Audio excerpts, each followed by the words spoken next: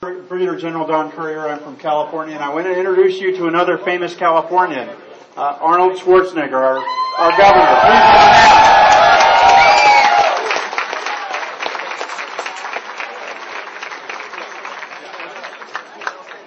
Well, thank you very much, General Courier, for the nice introduction, and it is great to be back here again.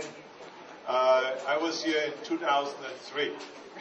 Visiting all of you here, and before I left, I said, I'll be back. And the Terminator always keeps his promise.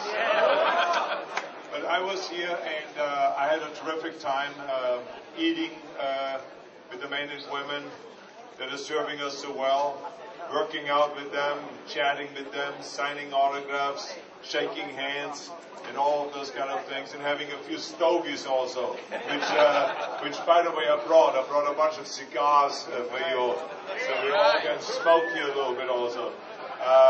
But anyway, I wanted to come back here. I had a trip that was organized to go to Israel and to have a conference on the environment and on security of the Middle East and various different other issues that we're talking about.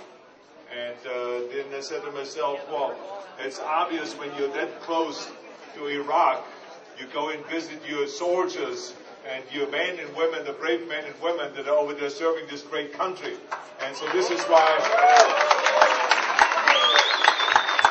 So when I was finished with my business in Israel, I had a day, flew over here, and of course it's not easy to get here, may I remind you. You have to go to Jordan, and then you have to touch down, and then you have to take off again, and you have to go to Kuwait, and then you come over here. But it is all interesting, and it's fun, and now I'm so excited to be here today with all of you, because I tell you why I wanted to come here is because you have done such an extraordinary job. And I know I get a lot of letters, and I hear a lot from people come back from their tour, and how tough it is to be over here, how tough it is for you, how dangerous it is, and how exhausting it is, and what an impact this has psychologically on all of you, especially to those that come over here on one tour, then you go back, and then you come back on a second tour, and then you go back again, and you come back on a third tour, and there's some people that are even here on their fourth tour. And I know how difficult it is each time when you do that, and what devastating effect it has also many times on our families, on your families when you go back. And the children, they grow up very quickly and all of this. But I just want to let you know that how much we in the United States appreciate the work that you're doing. Now, I know that you're thinking many times, why am I here? What am I doing? I mean, you're not making the kind of progress sometimes that you wish that they will make here. But don't ever get discouraged, because there's no one that I know that doesn't sometimes ask themselves that question, why am I doing this? Is it worth it?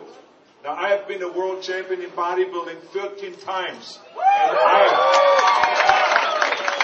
I ask myself many times on that way up, why am I doing this 5, 6, 7 hours of training every day? Why am I on this strict diet? Why am I running every day? Why am I on this 500 pounds in bench press? This is almost crushing my chest. Yes, I tell you, I ask myself the same question all the time. But you know something? On the end, you got to fight through it, and you got to inspire each other. Inspire each other, because you're not here for nothing. You're here for a specific reason.